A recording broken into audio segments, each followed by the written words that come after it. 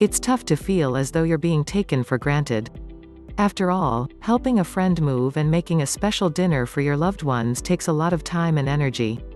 And when people don't seem to notice, you might feel as though you're unappreciated. If you're not careful, feeling unappreciated can lead to feelings of resentment and anger. Fortunately, these strategies can help you feel better, and they might even prevent the relationship from being tarnished when you feel unappreciated. Look for appreciation through actions. Just because someone doesn't say, "thank you," doesn't mean they don't appreciate you. Not everyone uses words to express their gratitude.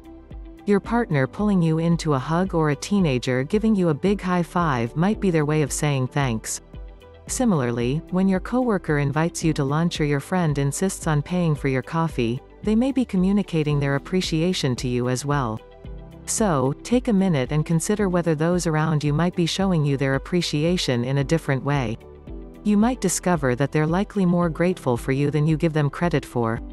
Say no more often. Sometimes, the more you do for people without complaining, the more they expect you to do. And they might forget to appreciate all you do for them. So it may be helpful to say no sometimes. This can remind people not to take it for granted that you'll always be willing and available to pitch in. Saying no sometimes can also be good for you if you've become a bit of a people pleaser. Declining a social invite or request for a favor might be tough if you're used to always saying yes. But doing so reminds you, and others, that you don't have to do anything you don't want to do. There may also be times when you decide to set limits. For example, if you overhear one of your kids telling a friend, "You don't have to put your dishes in the sink. My parents pick up after me," you may want to have a talk about your role. Show some kindness. Showing kindness can boost your own happiness. So consider whether helping others makes you feel good about yourself, even if others don't seem to appreciate you as much as you'd like. You might have a chance to learn new skills or sharpen existing ones, like patience. You also might get a chance to exercise or time to be in the car by yourself. Take a look at all the things you gain from doing things for others, and you might be surprised to see that there are many things to feel grateful for.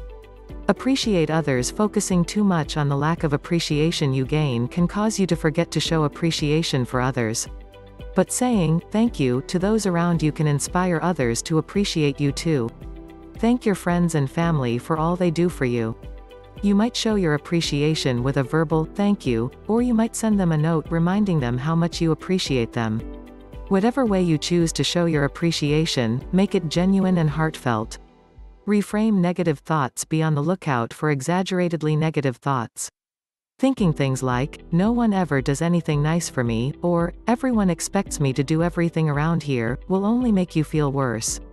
Remind yourself of times when other people have shown appreciation for you, even if you have to think back a while. And remind yourself of times when you have been able to put limits on what you do. Responding to your unhelpful thoughts with more realistic ones can help you feel a little more appreciated. You might remind yourself of things like, "My family appreciates all I do for them even if they don't say it," or, "My family appreciates me sometimes," and you might feel a little better. Speak up. Sometimes, it's helpful to share how you're feeling.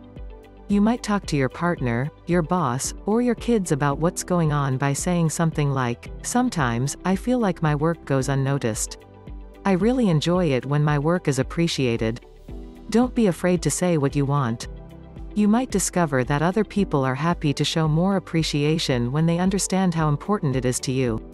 But, there's also a chance that they might insist they already show plenty of appreciation, or they may turn it into a joke by saying something like, "I'll appreciate you when you do better work."